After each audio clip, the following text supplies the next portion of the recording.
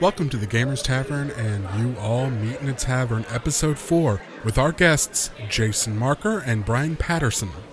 Tonight's topic is horror in gaming. Okay. I know that sounds like last week's topic, but it really isn't, I swear.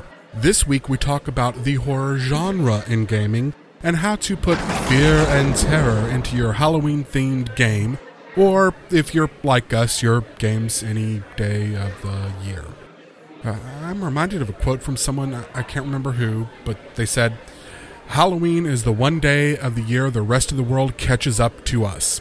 Because I know I've had a few times when people have come over to my place in October and said, "Oh, these skulls and cast iron candelabra and gargoyles are really awesome. You go all out for Halloween, don't you?" And I'm like, "Yeah, Halloween. That's why those are in my living room, totally." But I'm getting off topic, and I think you folks need a drink. So head on over to the bar and grab some refreshments, and we'll be right back after this word from our sponsor. Hello, random stranger who's totally not just me using a different voice.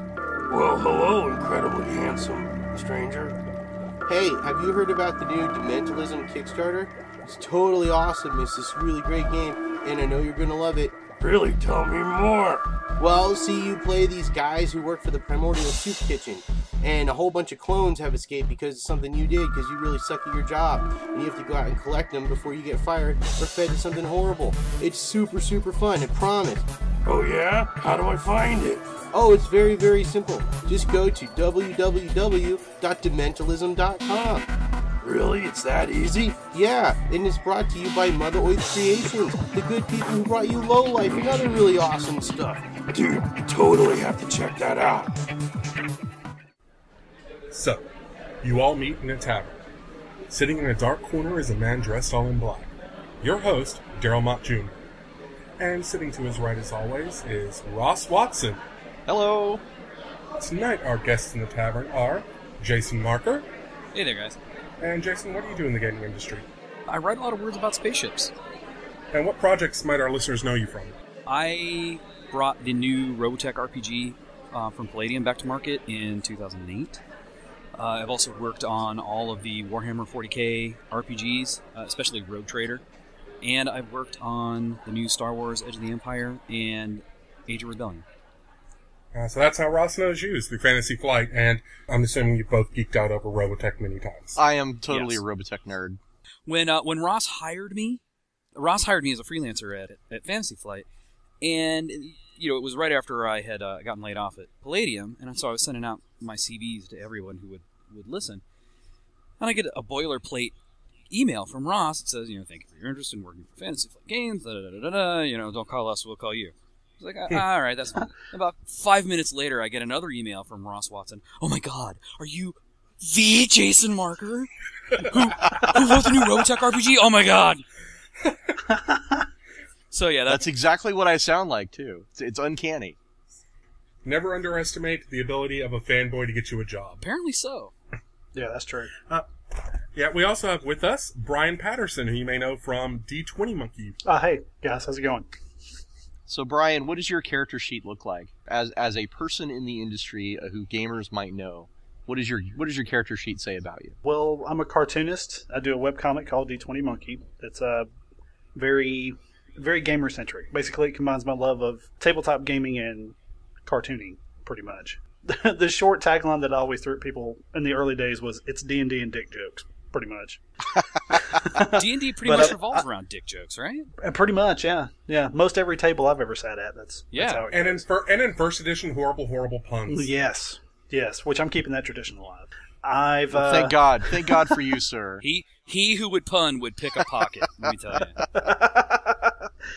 In addition to being a cartoonist, I have also worked as a freelance cartographer in the gaming industry, and for a brief period of time during the 3rd edition OGL days, I actually did a little bit of design work as well. I have actually freelanced for Fantasy Flight. All right. Oh, sweet. What'd you work on? I worked on some of the Legends and Layers stuff, like Traps and Treachery, the Path books, Path of Shadow. Me too. I was on Sorcery and Steam. Yeah, I actually did some stuff in that. Mm-hmm. Oh, sweet. So we have actually been in the same book already. We have been in the same book awesome. together. Yeah. Fantastic. We have spooned in a book together at some point, yeah. But primarily people know me just these days. People know me from the comic. I've actually started doing a lot of illustration work for RPGs. Working for Sand and Steam. Not Sand and Steam. Yeah, it is Sand and Steam Productions. For School Days, and I recently did Project Ninja Panda Taco. That's pretty cool. So, Brian, I have to ask, do you remember what part of Sorcery and Steam you worked on? I did a lot of the spells in that one. Oh, well, I did all the skills and feats. Did you really? That's awesome. Yeah. I like that book. I like that book a lot, too. Yeah. I have fond memories. Yeah, I have. That's a big thing for me was, when people make the connection, like at conventions and stuff, I've had readers that recognize my name and went, wait a minute, are you the guy that did stuff in Traps and Treachery? Yeah. Did you write this trap? Yeah. You son of a bitch, you killed my character. That's the best thing that's there. That's what you want to hear as a trap That's designer, exactly what right? you want to hear. Yeah. I mean, I wear that like a badge of honor. Suffer not the player character to live. Well, we just want to make sure and welcome both you guys to the You All Meet in a Tavern podcast, episode 4. And Daryl and I both want to say thank you very much for joining us on our Halloween-themed episode here, because tonight's episode is all about horror in gaming. Isn't that right, Daryl? That's right. A lot of people around this time of year want to run either one-shots or little mini campaigns that are themed around horror for their normal tabletop game, or they might want to try out a new game. If you're trying to make that transition from heroic fantasy or science fiction to horror, there are going to be a lot of tricks and stumbles along the way, because horror in a tabletop game is a completely different beast from horror in other mediums. So that's one of the first things I wanted to talk about is, how do you define horror when it comes to gaming as opposed to, say, a film? In a film, you can just, throw a bunch of blood and guts on the screen and call it a horror movie. That's the splatter genre. But in a role-playing game, that is kind of the default setting depending on your DM and players and how much detail they go into when it comes to killing the goblins. There's obviously something a little bit different when it comes to an interactive medium like gaming when it comes to putting horror in the game. So I wanted to ask you guys, what do you think makes a game a horror game as opposed to just a game that has scary stuff in it? Brian, do you want to go first? Sure. How do you define horror in gaming? Well, for me, I don't know how, every GM is different, I think. We have a lot of consistencies, but everybody seems to have their own style. For me, horror is not something that is an exception to the rule. It's not a special event for me. Horror has always played a role in the games that I run, regardless of genre. And I think the best way to accomplish that is, honestly, I think you have to play on, it's like Daryl said, you can throw blood and guts on something, and it's, they call it horror. For us, in tabletop gaming and role-playing games, I think you have to work with what you're given, and that is, it's what you do not see. For me, it's all about description and little dice rolls and really setting the scene to get the players on edge and get them tense, basically. And I think it's something that you can do all the time. Now, for special Halloween games and things like that, you can certainly turn it up.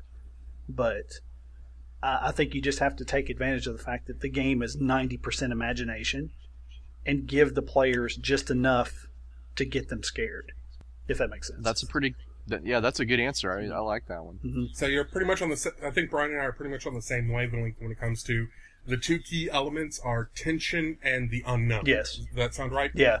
You have to have that tension at the game table, because that's what really brings out horror across any medium, is you're tense because you're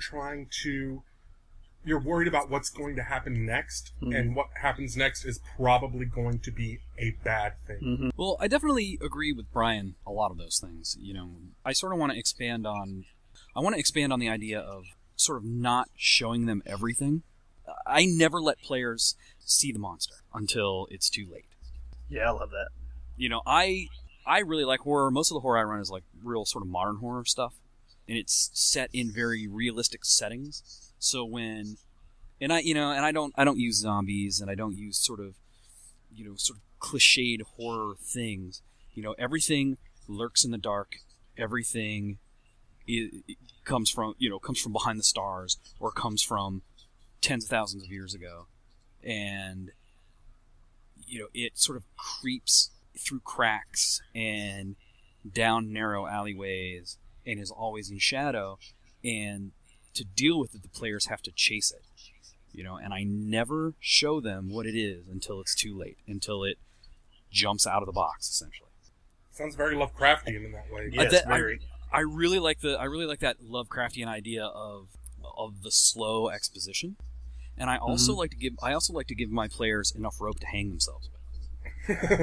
I do that in all my games, but especially in horror games. I'll use a lot of misdirection, and I'll use a lot of bad clues and bad hints. Yeah. Mm-hmm. I will give a player misinformation on a botched investigation roll. Mm-hmm. Oh, you failed your investigation roll. Well, you find this out. Or even on a successful investigation roll, sometimes you get bad information. I'm a big fan of the dummy roll. I'm a big fan of a player's making a choice to do something, and I don't make a production out of it, but I very calmly pick up a D20 in my case. Pick up a D20 and just roll it and look at it and look at the group, and okay, continue. Mm-hmm. Yep. The other side of that is calling for a roll. Yeah. Why don't you make me a perception test? Oh, huh. Okay. And then carry on. Hey, that's a joke my players have, is when I call for those sometimes, and they roll the dice and they know they've rolled low, and I've rolled a 10, and I very calmly, everything seems fine. Keep going. Yeah. It's like that thing from Pitch Black, right? I thought you said it was clear. I said it looked clear. Mm-hmm. It's exactly it. Yeah. No, that's good, and that reminds me of a tactic I've been known to use in my Shadows Angelus game, which is a horror game I ran for several years. And there's a location in Shadows Angelus which is sort of not really in our world. It's sort of a bridge between our world and the horrible, cosmic creatures from beyond. And when the player characters went to that region, I was very careful to only give information on failed perception rolls. That's awesome. It added an interesting, twist to the game, and because the player characters knew that they'd failed the roll, they knew that, but that was the only time they were really getting information about their surroundings, and it did, as Daryl was just talking about, it did help kind of build that tension and create the atmosphere where they were, really worried about what's going to happen next. Mm-hmm. Mm-hmm. Another thing that I like to do is I mix up my threats. Ross and I have talked about this. I run a game here it's essentially X-Files meets Hill Street Blues. It's a police procedural paranormal investigation game set here in Detroit. Yeah. So it's called what? I did something similar with Dark Matter. Yeah. It's called Thin Blue Line, and it's set here. I live in Detroit, and it's set here in Detroit. Mm-hmm. And a lot of times the cops from the Corktown precinct are, they're on the case and they're trying to solve a murder that was caused by something obviously supernatural or obviously paranormal. But in the course of their work throughout the city, they're going to run into other bad things that happen day to day. They're going to run into other crimes. Mm-hmm. And we got a lot of empty houses here in Detroit. Who's in that empty house? Is it a squatter? Is it a scrapper? Those dudes you don't really want to tangle with. Is it a pack of crackheads? Or is it a monster? And what's worse? Yeah. And how are we going to deal with this? And it's nighttime on the west side, and there's no streetlights on, and we don't have any backup. That's what you have to. I think that's what you have to do with horror games like that, especially like you said in a modern setting. It can't always be this is something beyond the stars every time. Right. You have to have the mundane in there to keep them guessing. No. Mm-hmm. No, that's an excellent point. I was just going to build on that, Brian, because you make an excellent point. I think one of the best tactics to build tension in your game is to escalate slowly. Yes. And like Jason's saying, probably your first mission is probably not going to be a monster. It might just be a crackhead. But there might be some creepy things written on the walls, or the crackhead might know some creepy people. And, you take it to the next step. And the next step is those creepy people, well, they are associating with rats that are behaving in a manner that's far too intelligent for rats. And you just kind of ratchet it up a little bit at a time. And that's a technique that I like to use so that, you get into, maybe it's the end of the session, maybe it's even the end of the third session. But by the time you've built things up to where people are getting really on edge, that's when you can spring that monster and really get the most bang for your buck of the horrific Absolutely. elements in your game. I can think of a literary example of exactly what you're talking about, Ross. It was in the first Dresden Files book, Stormfront. Yeah. There was a drug that was on the street called Third Eye that when you took it, it was a magically enchanted drug that when you took it, it opened up your third eye so you could basically astrally perceive. And he was sitting in the police office waiting to go meet special investigations, and this junkie gets brought in, and he's ranting and raving, except for everything he's saying in his ranting and raving are things that a normal junkie crackhead shouldn't know about the magical world, to the point where he actually names, look out for he who walks behind, who was an Eldritch Horror that Harry had fought as a teenager. And Harry's like, how the fuck do you know about that? And just the implication that knowledge is out there and something is off somewhere, but you don't know what, adds to that tension. Something is just a little crooked. Things don't line up quite well enough. I love throwing in background, I call it background radiation. It's, little background details for players to pick up, and I'll just, throw it into a description of a building, throw it into a description of a crowd, and just make sure they're paying attention. Make sure the players are paying attention, because any little thing you say might be important. Any little thing you say might be life or death. Right.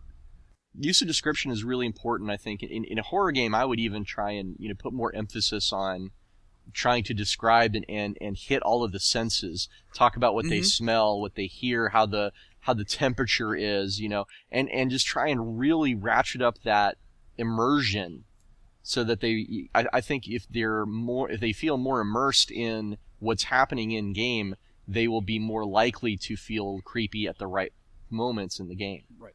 A really, really good example of what Ross is saying right now comes in, again, one of my favorite games ever, Shadowrun, and one of my favorite authors for Shadowrun, Nigel Finley. He wrote a book called Universal Brotherhood, which I'm not going to say a damn thing about because I hate when people spoil that twist, because it is so fucking beautiful when you pull it on players who don't know the Shadowrun universe. And my god, you can see their jaws drop. You can find out about the Universal Brotherhood if you play Shadowrun Returns, which is available on Steam right now. So, or you read Nigel's novel 2XS, which is the number 2, the letter X, and the letter S. It is one of my favorite novels, not tie-in, not licensed, favorite novels of all time. Wow. There is an adventure that comes in the Universal Brotherhood kit that's called Missing Blood. And there is a scene in that adventure that hits on every single one of those. And it's, have either of you guys played the Missing Blood adventure or read it? No. I have. I haven't. Ross, you have? Yeah. You know the scene I'm talking about, kid. The back of the pawn shop. Yeah, and there's the thing about that adventure. I think what you're connecting to is that there are scenes that are written in that are very evocative of the senses. He talks about how it smells, how it how the air feels, how the pressure is, how the building. Baby cries. Yeah, exactly. Oh my god, I still get shivers. Just these little details. That is a really good way, in my opinion, to build up that tension. That leads into another really good thing, sort of that immersion, is using the environment and the weather. Yeah, absolutely. What is it? I think is it Do the Right Thing? That's the movie about the one day in Brooklyn where it's like 100 degrees and everybody's so angry because it's so hot, everything just unravels in the neighborhood. Dude, Predator 2. Yeah. Remember? It was all about the heat wave. Oh yeah, God, it's been 1,000 years since I've seen Predator 2. But but it's Danny Glover. Come on, man. Come on. There's only one Predator movie. There's only one Predator movie, and it's Predator. I don't know what else you guys are talking about. All right. It's not like we're talking about Highlander 2 here, for God's sake. Predator 2 wasn't bad. Ask Ross about my strong opinions. Jason Marker is a well-known guy who loves bad movies, so that's why I mentioned Predator 2, because I thought he would go, "Oh yes, of course, it's a bad movie that I happen to have." There are awesome bad movies like Star Crash, okay, like Barbarella. Like Dead Heat? Like Dead Heat, for God's sake. Toxic Avenger. Like Toxic Avenger? Yeah. Why don't we ask Brian? I think this is a good question for Brian. Okay. Daryl just, basically mentioned that horror in gaming is a combination of tension, which we've been talking about quite a bit, and the unknown. So, how do you feel about, characters and players knowing things like game stats of the bad guys and stuff like that in the adventure? Is that something that's bad for keeping that unknown factor, or is there? Well, I guess maybe a better way for me to phrase this question is, what are the best ways a DM can use the unknown as a trope in his horror game? As far as players having the metagame knowledge, once they figure out it's blank, then they know what it is. Is that what you're getting at? Well, that's just part. I mean, that's a part of it, I suppose. But however you would like to answer that question, you just go ahead and go. I think you just have to change it. Exactly. I mean, that to me, that's the biggest thing. If I have a table of complete, when I have a dinner party or something, or have a bunch of friends over, I usually run something. So there's a good chance that I'll have a table full of people who've either only played once or twice or never played at all. When that's the situation, just let it fly because they've never seen it, But if you have a table of people who've gamed for years sitting there, I'll change things. I'll take one of the sacred cows of gaming and just change it. Change 2 or 3 things about it. I mean, I think description and presentation are key.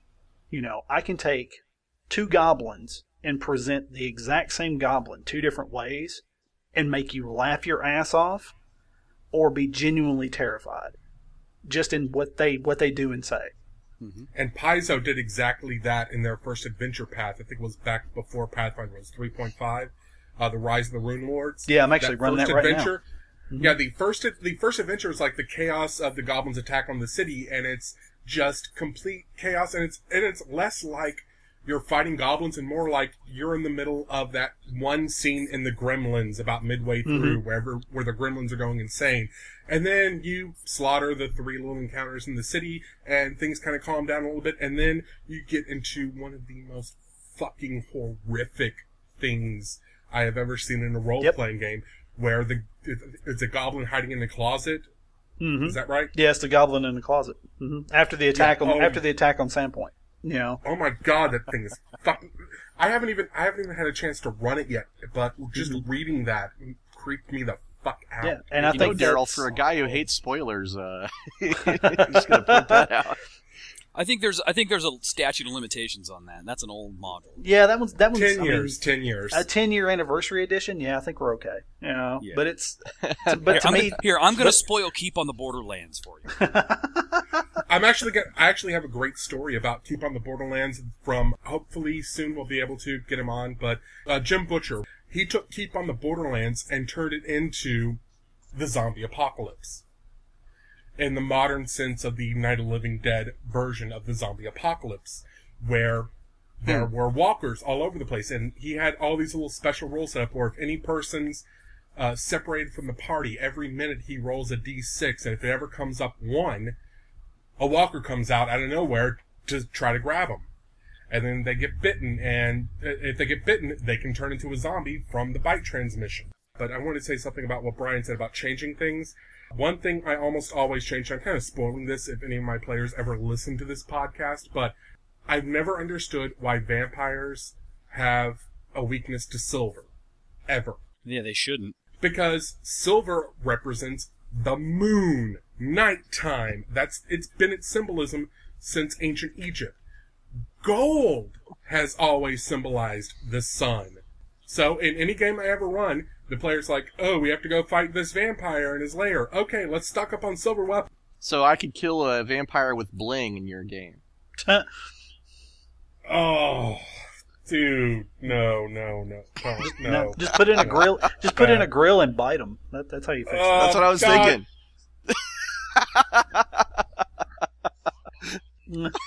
My next character for Daryl's game is Flavor Flav. I think I just realized, and this is the moment where I realized I'm never going to play in one of Daryl's games now. He'll never allow me to sit at his table. No. Well, I want to ask Jason about something, because he has told me about this technique he's used in one of his games. Jason was doing a game about the creature in the pipes. Jason, can you tell us about how you built the tension up with your group? Oh, the thing in the hotel. Basically, the short background of it was, it was a a hotel that had been empty forever, for 30 years, an abandoned high-rise. And it was being renovated, and it had a higher than normal rate of fatal accidents among the construction workers. This is sort of putting something where you least expect to see it. And the whole story was there was a naiad in the basement, in the flooded basement, and when they pumped the basement out, it fled into the pipes, and it was living in the pipes, and it was trying to chase all the humans out by pushing them out of windows or drowning them. That's cool. The player character, the cops had to go in there and try to figure it out. And one of the things that I would do is when I was, when they finally made contact with it, and it's out of its head with anger, right? It's like completely mad with anger and rage and pain now because these stupid humans took away its home. In an old building, that knocking sound that water will make running through pipes sometimes. Mm-hmm. I would sort of like walk around the table while they were, I made this, this setup where they contacted this spirit, this naiad, and she's in these pipes all around them, and she's rattling the pipes as she's talking to them, right? And I'm like hitting the table, I'm beating on the table, making that noise and everything, and then I'm walking around the table, and I get to the player who's doing the talking, and this is at a con, mind you. These people don't know me, and I think that's the way that worked, is because they didn't know what to expect, and basically she asked a question, like she asked the spirit a question, and I was right behind her when she did, and I leaned down really close to her and I went, "Get out!" And I started screaming at her. Yes. And basically I was standing behind her and I'm talking around her head, and I'm using I use a lot of like voices and same here. Noises and sound effects, and it scared the pants off of the entire table. And they're like, "Oh, this is serious business. How are we going to deal with this?" And I thought that was a neat technique. When you told that story, I was like, "Oh man, I want to steal that." It was pretty great. It was pretty great. And sort of tangential, that story, that game is based on an IRL thing here in Detroit. We recently renovated a hotel called the Book Cadillac Hotel. Gorgeous old building, had been empty since the 80s. And every basement in Detroit is full of water, unless it's being actively pumped out. And the basements, the 30 feet of basements, the 3 levels underneath the Book Cadillac were full of water. And they pumped it out over a series of days. And this is in January, so it's very cold. And they went, they were off work for 3 or 4 days for a long weekend. They came back, and the basement was half full of water again. Well, that's not supposed to happen. So they drain it out again, and they send guys all the way down to the 3rd sub-basement in hazmat suits, because it's full of asbestos and rat bodies and, just junk, right? And they get down there, and they find a 10-inch water main open, pumping water into the basement of the Book Cadillac.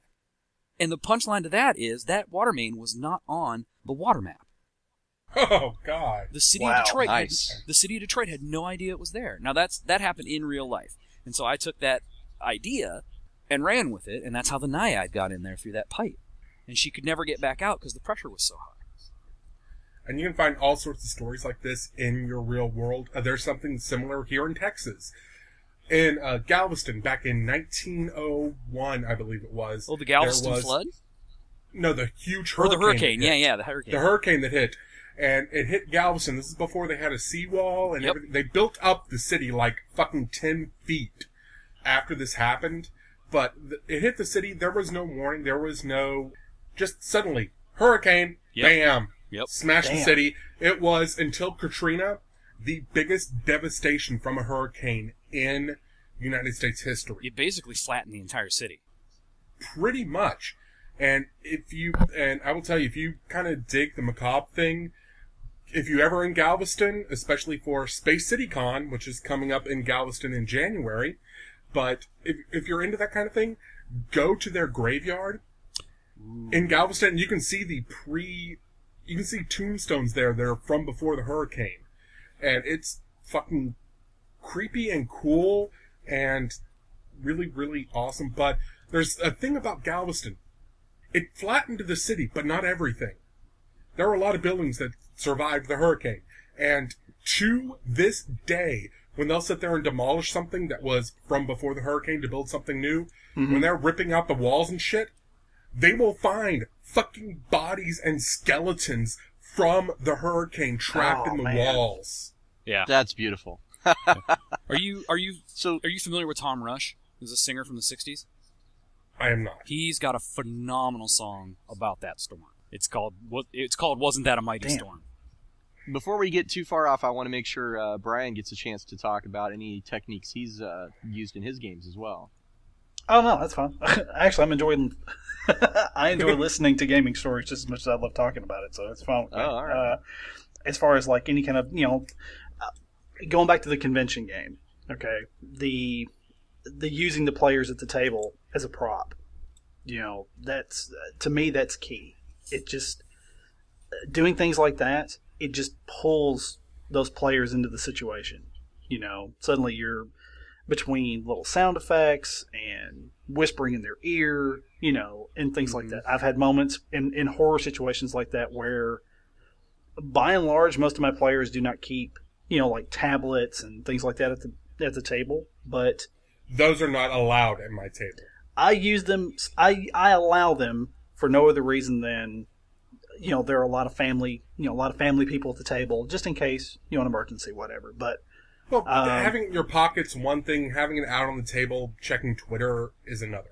Yeah, that's different, obviously. But to me, it was one of those situations where in a horror, where I knew the session was going to be horror and possession based. I knew that at some point, X player was probably going to be targeted for possession. During this. Oh my God, it's happening again. I'm sorry for interrupting you. This is something that's been creeping me out for 2 fucking episodes now. On my end of the audio, every single time I edit it, I have the paranormal activity noise that just pops up on my form. I can't hear it when I'm recording, but when I'm editing and listening to all this again, I think that shows up in the goddamn thing, and it's creeping me the fuck out. Is my house haunted? What the fuck? That's a message. I grew up in a haunted house, or I lived in a haunted house for a couple of years. So, well, you know what we're doing with the podcast, right? Is we're just setting up a giant seance. Yeah, it's getting more powerful. Wah, wah. Okay, where's James Randi? I want to claim my prize then. No, seriously, that's sorry, go ahead, Brian. You were saying. I apologize for interrupting. Oh no, that's fine. Every time I see it happen on the waveform. But go ahead, Brian. Oh no, it's okay. I'm just, I'm hoping nothing bad happens over there. I've seen those movies. I know bad shit happens when you hear those sounds. Maybe you should just move. Just move. You guys, you move and burn the house down. You guys know the old Eddie Murphy gag about Amityville Get Horror, out, right? Too bad we can't stay. Too bad we can't stay, baby. Get out. Right. Yeah, I do not know that one. God, it's so funny. It's a classic. Yeah, it's is that SNL or no? It's just part of his stand-up where he talks talks about about his old stand-up. Raw. Really? Yeah, he talks about why it's like what is it with white people in horror movies? They don't take hints. Oh, okay, I remember it now. Anyway, Well, we've completely interrupted Brian again, so... Go ahead, Brian. Oh, man, it's okay. Trust me, I don't take offense. What was I even saying? Oh, yeah, the whole cell phone thing. The short version of the story was I knew a player would be targeted for possession. So I actually, before the session, scripted out several text messages to send the player. Oh. So awesome. so that just at a completely random time, or random to them, I just grabbed my phone very calmly behind the screen and hit send, and all it said was, "Hey man, I need you to say this, sound possessed," and almost half scream it, just kind of interrupt somebody. Nice. That's awesome. And the cleric's standing there talking about how we need to be diligent in the face of evil, and the wizard of the group suddenly just starts screaming, the dialogue. And I even kind of told him in the text. I said, "Look, make it your own, but here's the point you need to get across." And they loved it. That's cute. It just freaked them the hell out, because they didn't see it coming. It wasn't, "Hey, you come with me. I need to tell you something." There was no note to pass. It was. Yeah. And I think that you have to do things like that sometimes to keep, especially veteran players, guessing. You No, that's you know beautiful. what though? The step into my office and let's have a talk thing where you step away from the table can be very effective, and I've used it as a bluff before.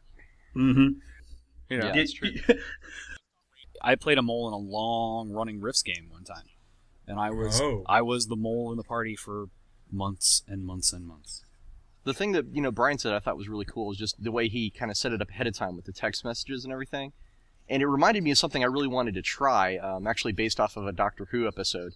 I wanted to have a kind of a similar thing where I set it up ahead of time with the player and basically just come up with some kind of innocuous gesture at the table, like just tell the player every time I pick up my pen and put it down facing you, count down from 10.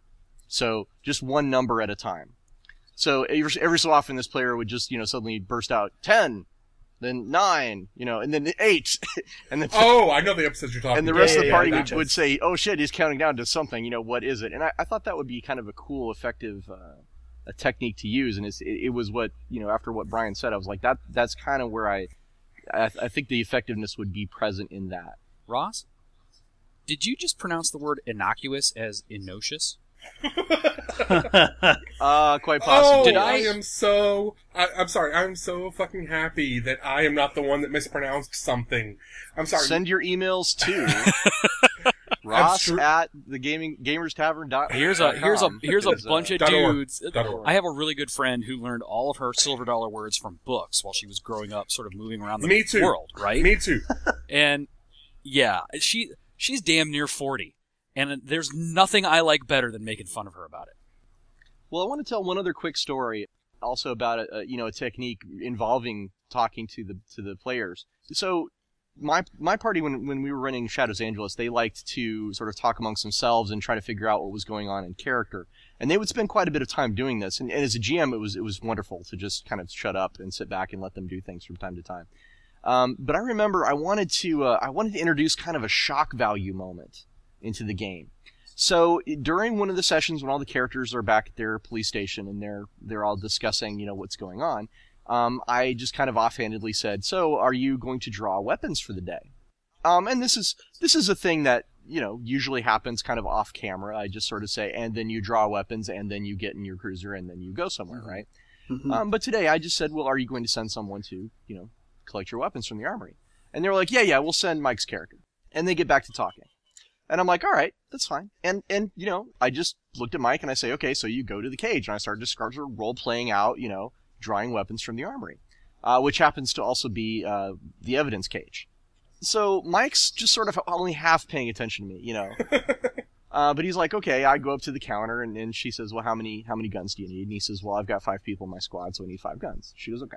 Meanwhile, the rest of the party is all just still talking, going over various theories and so forth. And I start counting off guns. I'm like, okay, 1, 2, 3, 4, 5, 6. And well, you need a drop gun. Michael looks at me just in time for me to mime picking up the 6th gun and shooting myself in the head. Whoa, what? Yeah. Wow. And that was Mike's response of like, holy shit. Fuck. Yeah. See, the thing is that the evidence cage is where they put all the nasty, horrible, cursed items that they'd picked up over the last few sessions. Oh my god. And One of them had an impact. One of them got And to me, didn't Shit. Yeah. That's exactly the response I got from the whole group. Was holy shit, the girl at the evidence counter just shot herself in the head right in front of us. And I'm like, yeah, and that was the shock value. That was something wonderful that I thought really added to the overall atmosphere of that game, because they were then like, oh man, it kind of yanked them out of something familiar. Mm-hmm. I am so stealing that shit. Oh my god! See, Ross, you just brought up a really important thing that sort of ties back into my naiad in the water pipes thing, is making something familiar horrible. Yeah. That's what Kubrick was amazing at in film. Exactly. Yeah.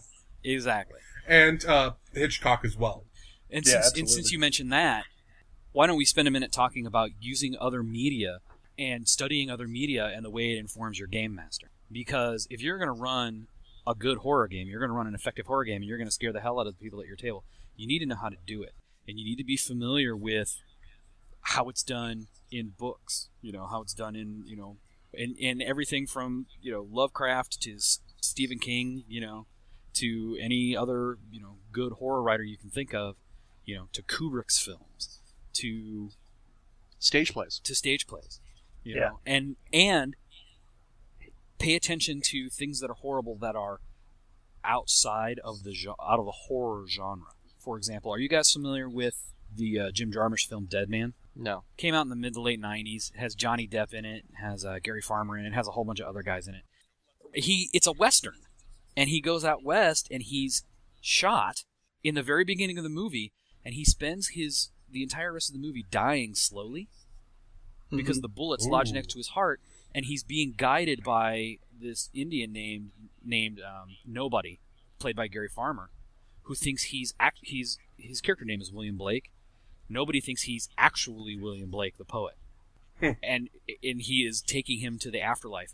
And I don't know if you guys have ever seen any other Jarmusch movies, but they're basically like 2-hour fever dreams. Yeah. And Dead Man is a 2-hour fever dream as Johnny Depp's character slowly dies from being shot and blood use. And he becomes this like avenging angel and kills all these dudes, and he has no idea what he's doing. And it's terrifying. the whole movie is absolutely terrifying.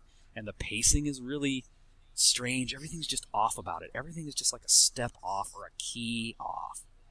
No, you're right. I think, if I had to pick something I learned a lot from, it was actually Stephen King's short stories, particularly 1408, which is from was eventually made into a movie, but the short story is in a book called Everything's Eventual.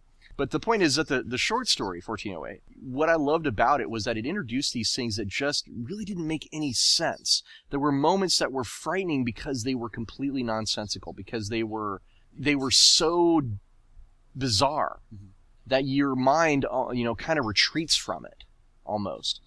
And I took inspiration from that when I was designing Omega Sector, which is, I mentioned earlier in the podcast, it's this area sort of between our world and the cosmic horror that is where which is called the Black World.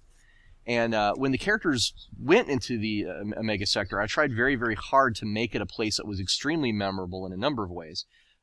And one way I did that is by introducing parts of Omega Sector as just not making any sense. And I'll give you an example.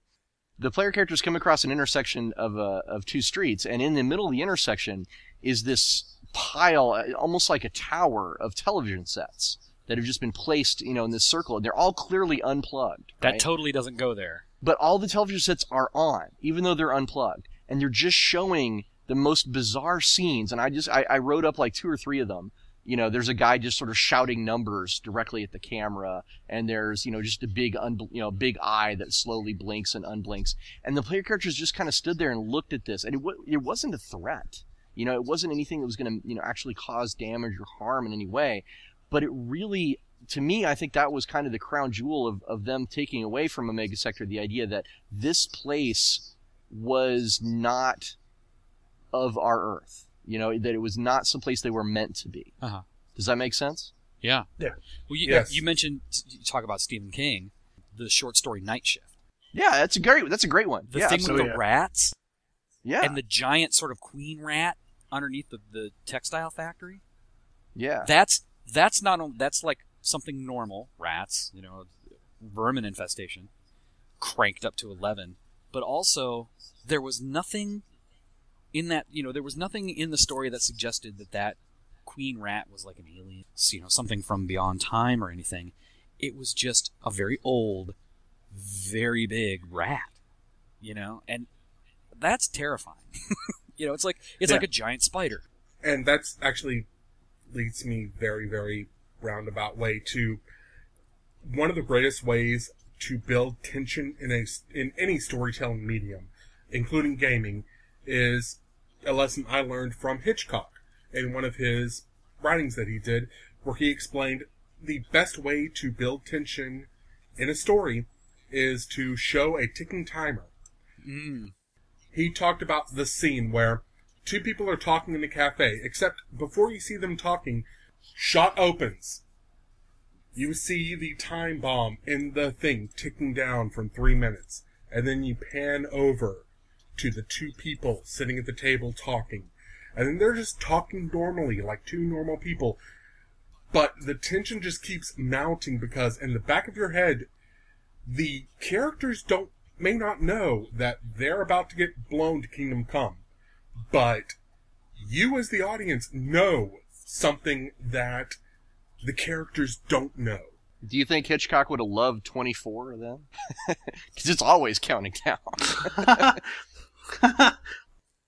No, but seriously, your idea of using a timer, that's a great point, and you could probably that's a good thing to have something like a tablet or something for. You could use that as a big display if you wanted to during a game with a countdown on it. Especially if your players are, like mine, bad about spending half an hour agonizing over the next turn in combat, which takes 6 seconds. Yeah, I did something similar to that in a Thin Blue Line one-shot. And it's not a timer. It's the players are firefighters. Oh. And they're in a fire. They're in a fire in an abandoned factory. And they have to... There are supposedly people in there. And of course... I like the way you put that. Well, I mean, that's the report. That's the report. Yeah, but no, I like the way you put that. That's beautiful. And they have to go in there. And the fire is the ticking time bomb. The fire is the timer. And the fire... does something new every turn. The fire is its own thing, and it's constantly moving and acting like it has initiative. That's cool. Yeah, I like that. And actually, I actually converted that game over to Savage Worlds when I converted all my other games over to Savage Worlds, and I turned it into I'm turning it into a what are they called? Dramatic encounter. Mm-hmm. And I'm excited to see how that runs. But yeah, the fire is its own thing, and the players can't dick around. Because if they dick around in one spot too long, a beam is going to fall on them. Or the floor is going to fall out from under them. Or there's going to be an explosion.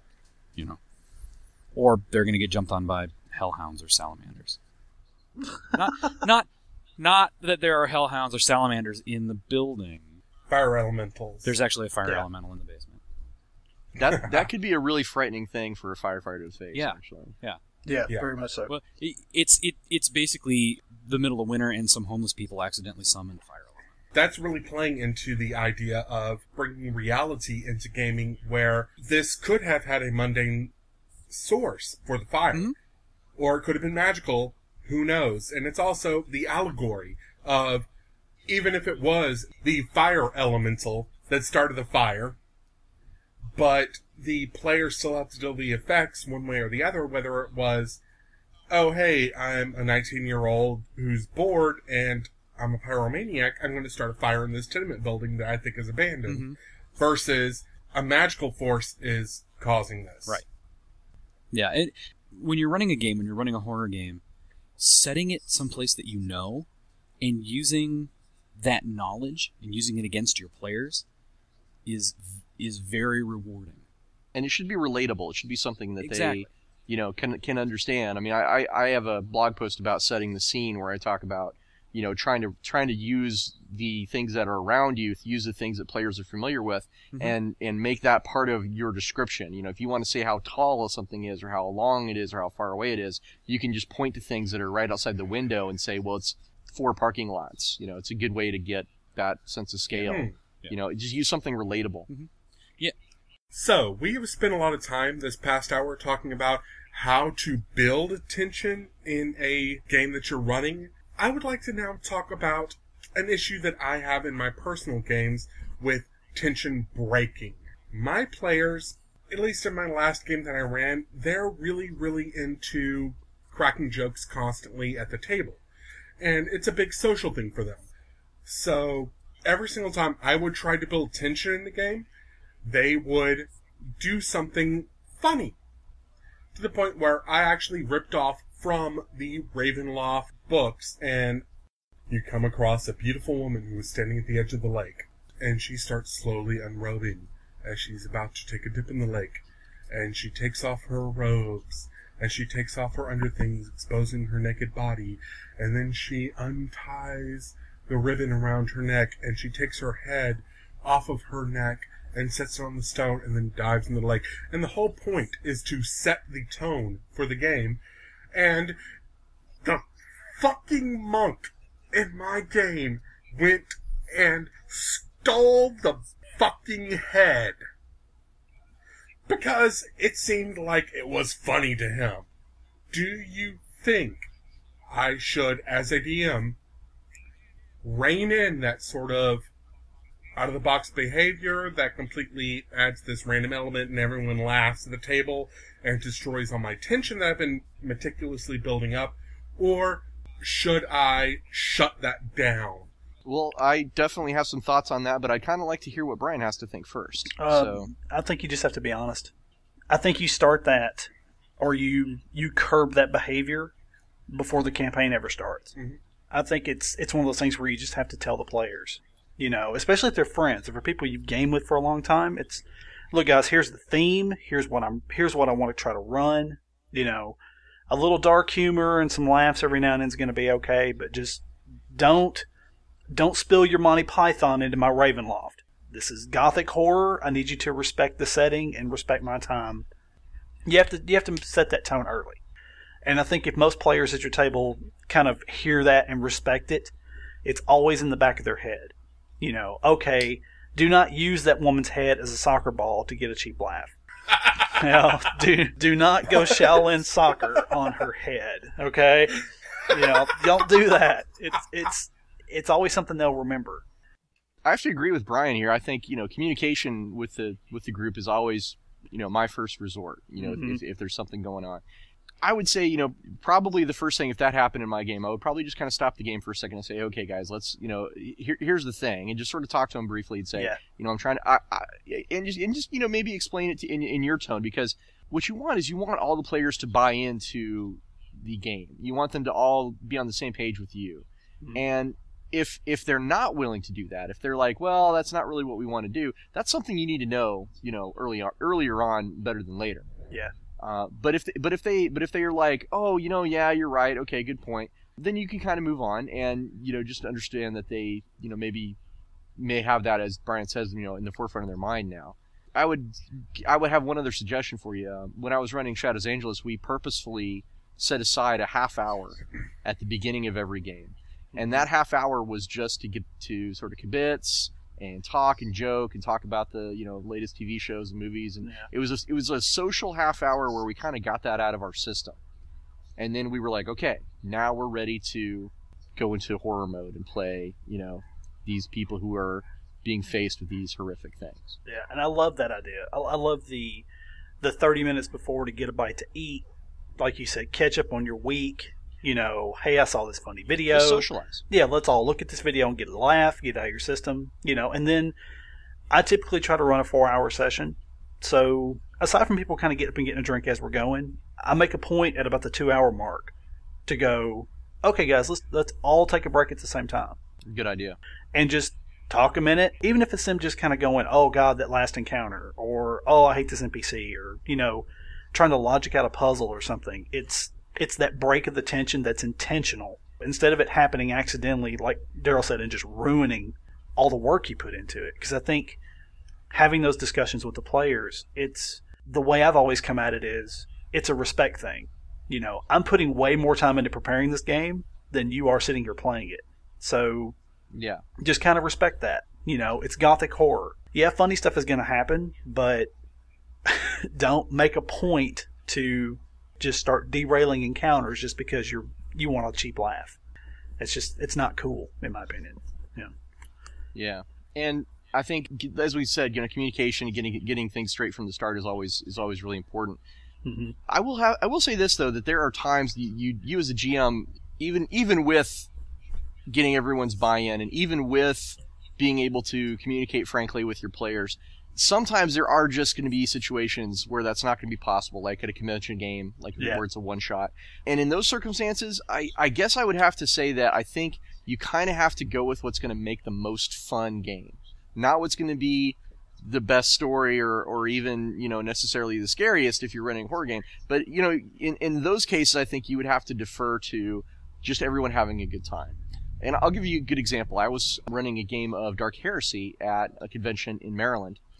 And I had come to the table fully prepared to run, dark, all the way grimdark Warhammer 40,000. I was gonna just, be as grimdark as I possibly could. I just like the term. I like the term grimdark. I'm going to be as grimdark as I can here. Yes.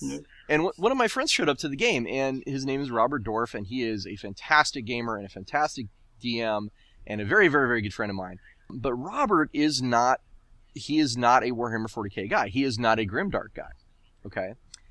Robert's participation in the game, not just him, but I mean there was other people as well, and they just kind of took a different approach to the setting.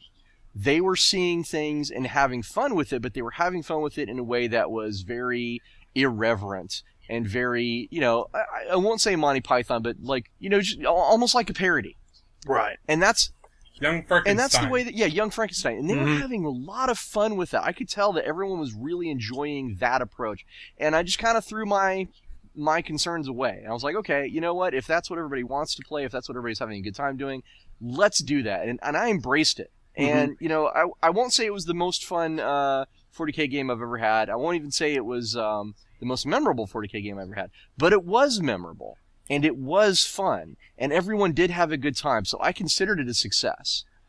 Even though it was completely opposite of my expectations at the beginning. Does that make sense to you guys? Oh, it makes total sense. And honestly, I think that to me that shows the sign of someone who's, I hate saying good GMs and bad GMs, but it's that thing of, to me that shows the sign of a GM who's done this for a while, because I think it's like you said, you reach a certain point typically early in the session, especially at convention sessions, like you said. If this is what the crowd wants, then that's what I'm going to give the crowd. I want them to have a good time. So, are you not entertained? Are you not entertained? If I show up to run Grimdark and they want Scooby-Doo, then I'm going to drift a little more Scooby-Doo, just because I know they're having a good time. So there's a big difference there, obviously, between your home group and a campaign and people you know really well. But I thought that was something worth bringing up. No, absolutely. Does that help at all, Daryl? Let's go, drinks up, everyone. Yes, it does. If I was thinking about one other thing that I would talk about for horror games, it would be actually regarding the rules and the mechanics of the game. Mm-hmm. And I think one way to help emphasize that is to introduce some permanent effects in the game. And I don't mean just like bigger damage, but like the risk of death is a thing that should be in the game. The risk of, like Call of Cthulhu has madness. I mean, eventually you're just going to go insane, right? Mm-hmm. And having these things that are at stake, these permanent issues, I think does also help kind of bring the game a little more into focus for people, and they don't feel so removed from it where it's just a few hit points here and there. You know what I mean? A good example is like when my characters emerged from a mega sector, which, as I've mentioned before, I tried very hard to make it as horrible as possible. All the scars from a mega sector were left on the inside. For example, one of my characters, after he left a mega sector, he would always have this hyper awareness of flies. If there was ever a fly in the room, he would just be extremely aware I love that. of where it is and watching him and things like that. And that's just a little. I mean, it's not like a permanently. It's not like I crippled him or anything. It's not like I left him horribly altered from his previous form. But he had something. He had that scar that he could carry with him. Mm-hmm. It was a neat little way to sort of remind him of the horror of that setting. Is just hey, there's flies buzzing around that trash can, and one of them's looking at you. And in my opinion, that honestly, stuff like that just makes the characters more interesting. Yeah. But it's also something permanent that's at stake. Now, Daryl mentioned before he had a character, a player who had to leave the table for a while, and he turned that guy into a mole. And I had a guy in Shadows Angeles who actually left the campaign during the Omega Sector area. This is a good friend of mine named Robert Harrison, or Dr. Bob's, we like to call him because he's an entomologist. Unfortunately, he had some situation come up where he couldn't be part of that campaign anymore. And when he left, I said, well, okay. And it was a great opportunity for me to show just how lethal the setting was, because I instantly killed this character. Wow. I basically told the group, I said, well, the next time you turn around and look for Bob's character, which I forget his name, unfortunately, he's been torn in half. And it was not super unsettling, but at least one of my players was like, okay, I kind of thought, he might be coming back. And I'm like, well, he's not. And that guy is dead. And, it just, don't be afraid to have that risk of death. I mean, this is actually a much larger subject, but a lot of GMs like to fudge rules. They like to sort of put up that GM screen and say, well, that was a critical hit, but it only did, 10 damage. I think in a horror game, I think it's better to roll all the dice in the open and just make sure the players know that the risk of death, and I'm not saying you have to kill your characters, and certainly don't kill your players. Right. But if the risk is there, if they know that it's possible for their people to die, their characters to die, that's going to change the stakes of the game and kind of make it, I think, it's going to make their victories a little sweeter too, though. Absolutely. I mean, that's the thing for me. I've been playing RPG since I was 10. Most every group I've had understand that I have a very simple thing that I tell new groups and new players. Every time they sit down to play, I'm fair. I care about your character probably more than you do, honestly, because I'm building campaigns around them and whatnot. And the simple statement that I make is, I do not like to kill characters, but I will. Well, the dice will. or the dice will, really. I mean, because that's the thing is, I let them know that instances of fudging, of a GM fudge, they're going to be very rare for me. Because I believe in dropping the dice and letting them fall. And let the dice fall where they may. Exactly. And my players know that. So, there, like you said, there is that threat. There is that, okay, something permanent can happen. Yeah, we can lose or have our characters scarred in some way. And I think you have to do that. Otherwise, to me, it's not as fun. Especially if it's a character that I've played for a while and I'm invested in. Knowing that the character you played for 7, 8 levels, and had all these adventures and had all these great stories and moments with, at a moment's notice, something horrible could happen. So I think you have to do that. Well, that's pretty much all I had left, I think, to talk about with regards to horror gaming. But I wanted to make sure to get that out. And Brian, I want to say thank you for following me up on that, because sometimes I wonder if this is what a lot of GMs are doing, or if it's just me. And apparently, it's not just me. So no, that makes me feel good. No, you're not alone. It's okay. All right. All right, gentlemen, we're at last call, so let's get the hell out of here. Well, I'd like to thank you very much, Jason, for being on the podcast tonight. But thank you very much for having me on. And we would like to thank you very, very much for taking time out of your busy schedule to be with us. Where can we find you on the web? On the web, you can find me at amalgamatedfiction.com. That will take you to the Amalgamated Fiction landing page, where you can find my blog, you can find my Facebook page, you can find my Twitter account, and my poorly maintained Tumblr. And what's the most recent project you've been involved with? With Accursed, with Ross and John. And hopefully look for Thin Blue Line next year. And Brian, thank you very much for being on with us tonight as well. Now, Brian, if we want to find you on the web and learn more about what you're doing these days, where would we go? The place you can find me more than anywhere else is at my site at d20monkey.com. Letter D, 20monkey.com. That's where you can find my comic and pretty much keep up with what's going on with me, or you can find me on Twitter at d20monkey. You can watch me make stupid jokes, and on bad days probably rant about my day job without specifically ranting about my day job. Well, Brian, I want to say it's really cool to meet someone that I've, actually been published in a book with, because that's fairly rare, aside from actually having Jason on tonight too, because we worked together for quite a while. But as I said, Legends and Layers is a very cool memory to have, and I'm super stoked that we got a chance to meet and talk about it, because that's very cool to me. Yeah, that's doing that work in that period of time. That's something I'm never going to forget. That was a very good time for me. And yeah, like you said, it's always nice to occasionally run into somebody who you never put a face to, but you may have read their name in passing, on that contributors list or something like that, and go, oh wow, that guy. Hey, that guy. What did you do in the book? Oh, I did this. Yeah, exactly. It's just that's always neat for me. Absolutely. Well, it looks like the Queen's Guard is about to make their rounds for curfew, so we'd better make ourselves scarce. We'd like to thank you for joining us at the Gamers Tavern tonight, and we'd once again like to extend our thanks to Jason Marker and Brian Patterson. If you'd like to support You All Meet in a Tavern, please rate us on iTunes, like us on Facebook, or follow us on Twitter.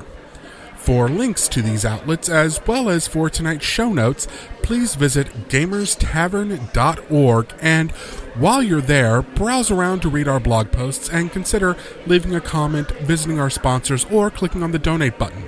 On behalf of Ross Watson, we'd like to thank you for listening, and until next time, the tavern is closed. Hello, random stranger who's totally not just me using a different voice. Well, hello, incredibly handsome stranger. Hey, have you heard about the new Dementalism Kickstarter? It's totally awesome. It's this really great game, and I know you're going to love it. Really, tell me more. Well, see, you play these guys who work for the Primordial Soup Kitchen, and a whole bunch of clones have escaped because of something you did because you really suck at your job, and you have to go out and collect them before you get fired or fed to something horrible. It's super, super fun, I promise. Oh yeah? How do I find it? Oh, it's very, very simple. Just go to www.dementalism.com. Really? It's that easy? Yeah, and it's brought to you by Mother Earth Creations, the good people who brought you Low Life and other really awesome stuff. Dude, you totally have to check that out.